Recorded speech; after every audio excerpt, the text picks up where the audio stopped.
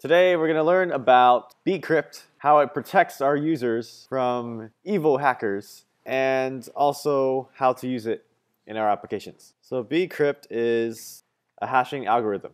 Other hashing algorithms include ND5, SHA-1, and each of these algorithms are like their own little black box. When you insert a string like hello, you stick it in the Bcrypt, and out comes a bunch of random letters and numbers. Every time you enter in hello into Bcrypt, you will get the same hash no matter how many times you do it. It's a very useful property. That's what hashing algorithms do. The point of hashing algorithms is that you can go from hello to the hash, but it is nearly impossible to go from the hash back to hello. These other hashing algorithms do the same thing. They're all the same. The differences are these two are pretty fast, but Bcrypt is designed to be slow. And that's a good thing. It protects our users from deadly hackers. So the reason we want Bcrypt to be slow is because sometimes our databases get compromised. So let's say we have a couple users. We will call them Alice and Bob, and they sign up for our website. Alice is smart. Alice signs up with some random password that she does not use on every other website. But Bob is not so smart. Bob uses a password that he uses on many other websites as well. Now, when these people sign up for our website, we have to store their passwords in our database. So this is our database, our users database. We have user ID, we have email, and we also have password. So when Alice signs up, we give her a user ID, we give her an email, and a password. Now, if you employ zero security, you will store the password in plain text. You never actually want to do this. This is what's going to happen. I'm going to change these real quick. So let's pretend Mr. Hacker has found a flaw in our server, and now he hacks it so that all of this stuff goes to him.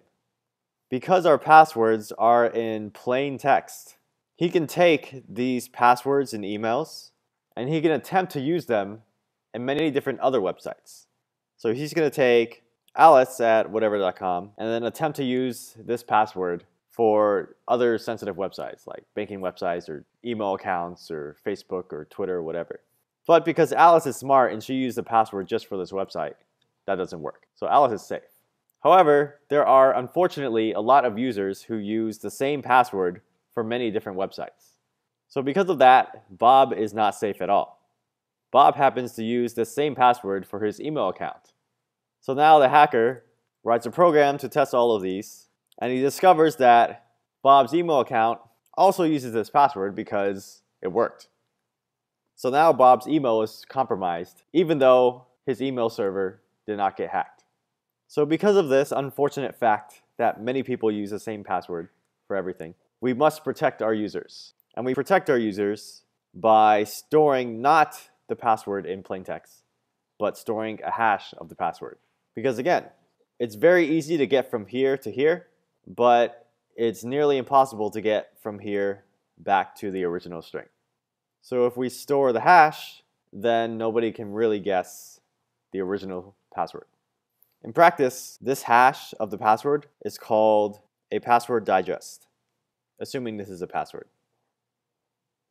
So let's change this. Instead of storing this, we use Bcrypt to generate some hash. So it's a much longer hash. It's probably going to be around 30, 50 characters. And now, even though the hacker has obtained this list of passwords and emails, he doesn't quite know what this original password is. He can't take this and then try it in this email account because it's not an actual password. It's just a hash of a password. But even this is not secure enough. What hackers have done is they use what's called a dictionary attack. And what they do is they take a list of common passwords and they pre-compile their Bcrypt hash. So for example, ABC123, let me in, password. They have a very long list of common passwords, and they generate all of the hashes for those passwords. These are all fake hashes, by the way. And now what the hacker does is that he takes these password hashes, this is now a password digest, and he compares them with all the ones he has. And if any of them match up, then he knows the original. So this is not completely secure either for those unfortunate common users. So instead of just hashing this directly, what we use is called a salt, password salt. And this salt can be anything we want. We'll call it my salt. It's just a string. And the idea of a salt is that instead of hashing the password directly, you hash the password plus the salt. And then you store that instead. So now this will change. Just making this up again. And this will also change.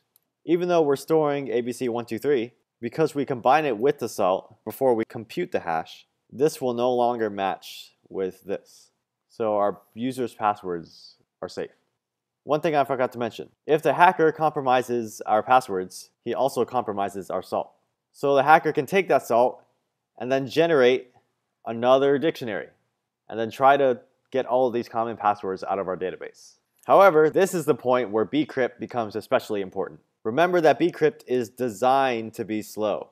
Because it's slow, creating this dictionary will take a very, very long time. If it was instead a fast hashing algorithm like MD5, the hacker could create this in like an instant.